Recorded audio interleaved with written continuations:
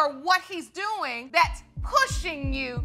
I mean, it sounds like it's just an excuse. We already know why you watch Paternity Court. It's for the wholesome family values, right? The strong moral characters and the calm, soothing episodes. Wrong. If you're addicted to the drama like us and can't look away from the craziness, look no further than this video right here. Before we dive in, like this video and don't forget to subscribe to Plot Twist. Mr. Morris, you're here because you say certain facts have come to light that make you believe that you fathered one of Miss Thorpe's twins and not the other. When this clown came around, it's not because the circus was in town. Apparently, he slept with one woman who had twins, and he claims only one of the twins is his child. The mother claims this is ridiculous and that both the twins are his. We kind of agree, but let's hear this idiot out. He posted all over social media and told everybody that the DNA test came back and that the kids were not his. Did you also post, Mr. Morris, that you didn't do the test properly?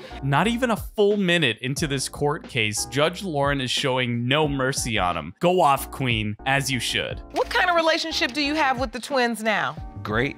They call you daddy? No, they call me Uncle Twan. Boy, you about crazy. You just got too much going on. You done gone through all this only for the children and now call you Uncle Twan? They asked was Twan their dad, but I told them no. This is a mess. You all should be ashamed. But tables turn and she gets mad at both of them when she discovers the twins named Paris and London call him Uncle Town rather than Dad. To be 4 years old and have to sit up and ask two grown adults, is somebody my daddy? Baby's got more sense than the mama and the daddy. Would you look at these two girls and you say you know for certain Mr. Morris is their biological father? Why would you tell them no? Do you know for certain if Mr. Morris is your twins' biological father? No, Your Honor. There. What's that one where the music play and you just be running around? Musical chairs. Musical chairs. That's what it feels like. Like you all just running around and then when the music stops, y'all just jump to a conclusion at work. She calls their paternity case a game of musical chairs and blasts them for making such a mess of their kids' lives. It's moments like these where we kick back, put our feet up, and indulge in her teaching these people a lesson. You have multiple reasons to doubt when it comes to whether or not you are the biological father of this child,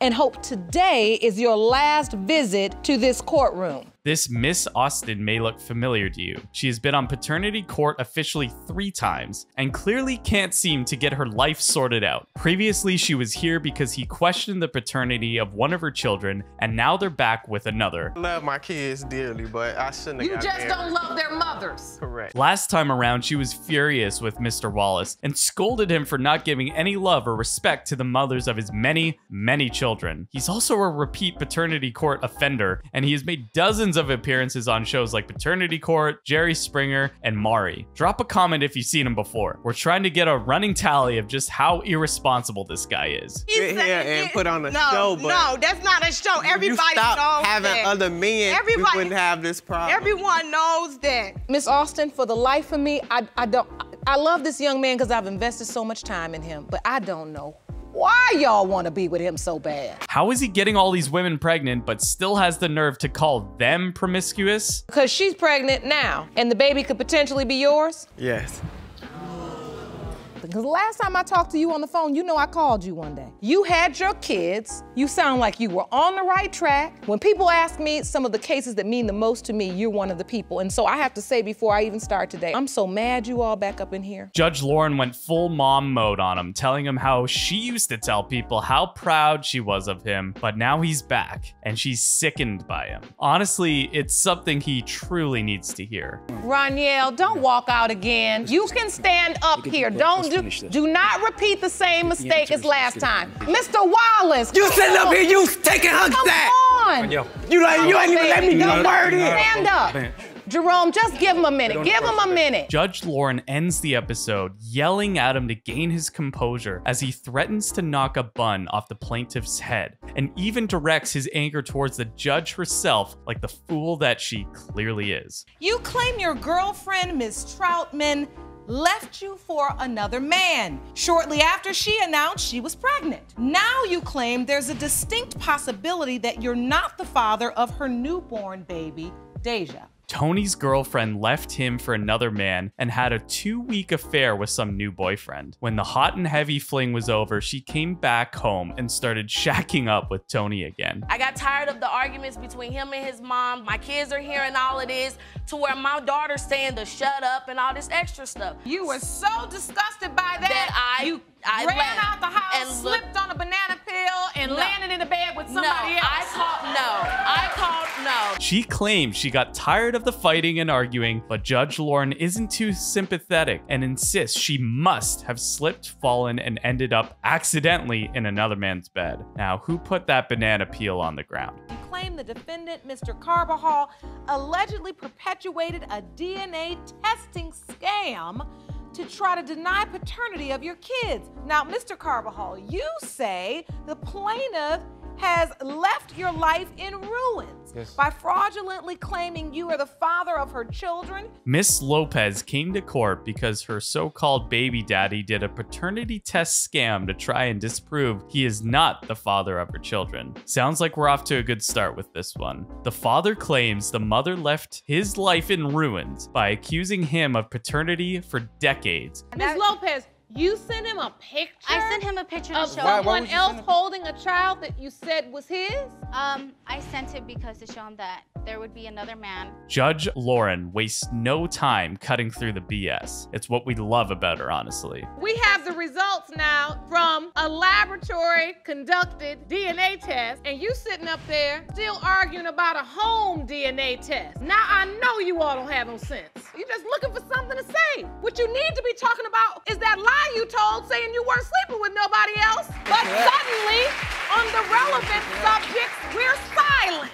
Now put your hand down and look at me. You don't get to go into boo-hoo cry mode. You're learning a valuable lesson right now.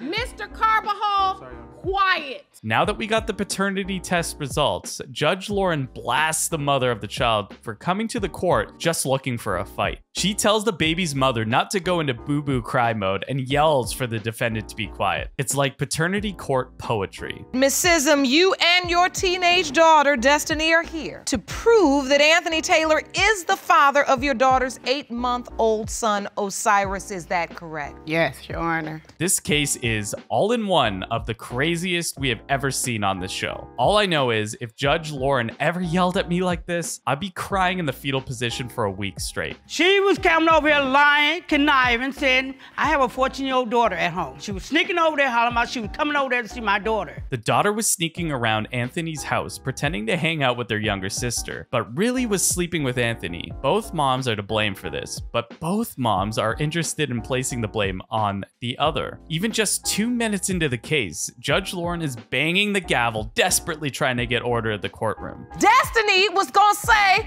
I'm going over to visit my friend. That's your daughter. But really the whole time, she having sex with your son.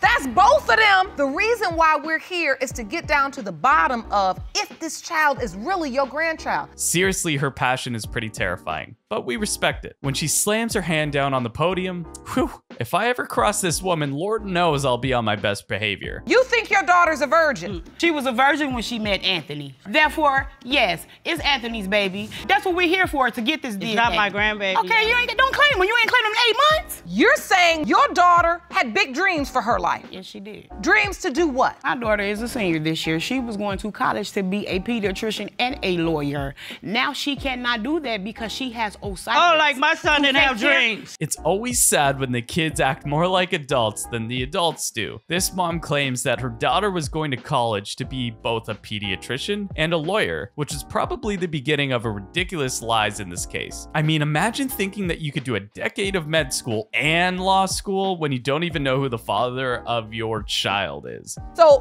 basically, right up under your nose, they plotted this plot, pulled it off, and now we're all here. Yep. And sometimes that's what kids do. With all the phone and cell phone having we got, it ain't never a day in this world your daughter should be able to tell you spend a night over a friend's house. What friend? Who's the mother? Where's the number? I'm calling. Yes. If only she could have had this conversation with them a few years ago, and none of us would be in this situation. What do you think was the craziest moment in today's video? Drop a comment and let us know, and don't forget to subscribe to Plot Twist.